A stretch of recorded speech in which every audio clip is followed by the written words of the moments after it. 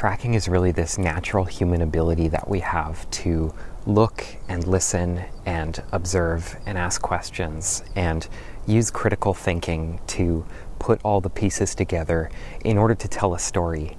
And nature is full of stories. Everywhere you look in nature, there's a story. The only question is whether we're able to see it. And tracking is really the art of seeing the stories of nature.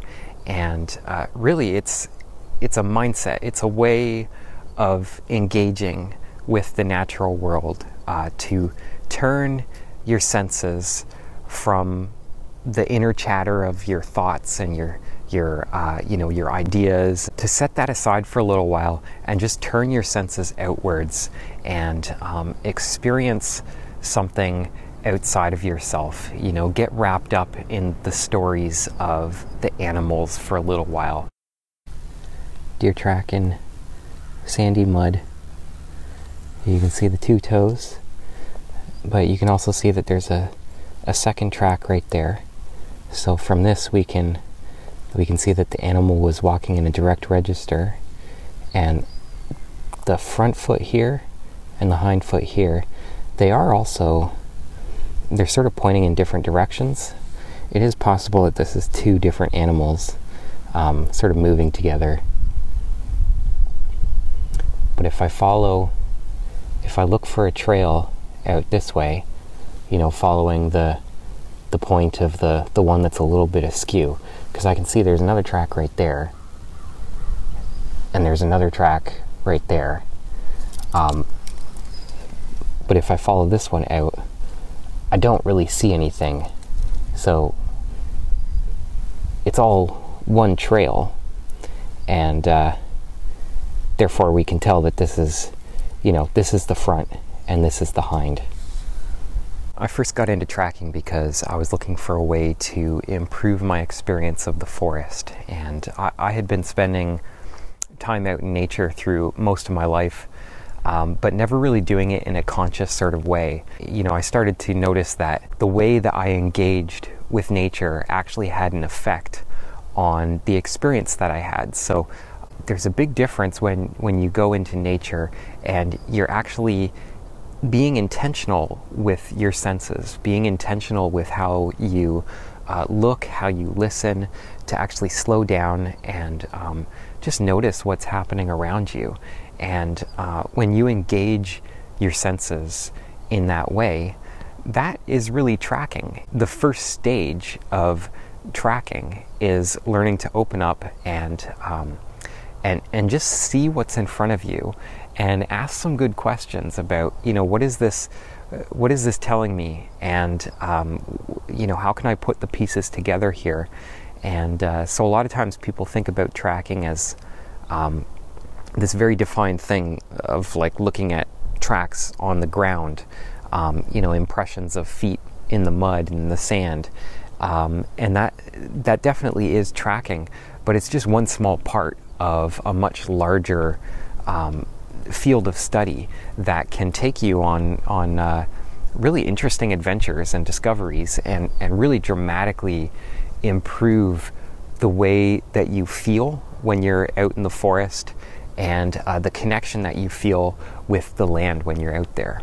We can really do tracking anywhere. You might look at this forest and think, this is not really a great place for tracking because I don't see any sand, I don't see any mud. How are you supposed to do tracking in a place like this? But there's actually a lot that we can do, especially when you expand your definition of what tracking is, and just take on the mindset of critical thinking and detective work, and asking good questions and being curious about our surroundings. We can just start by making some basic observations. We can observe that this is a deciduous forest. Just right off the bat, there aren't a lot of coniferous trees, at least not large ones. And that actually in and of itself is a pretty interesting thing to notice, that there are coniferous trees here. There's little pines spread throughout the forest. But if I do a little pan here, what we're not seeing is any large pines. You know, all the pines here are quite small and young. They're just sort of regenerating through. And that actually tells us something about the history of this forest. It tells us about the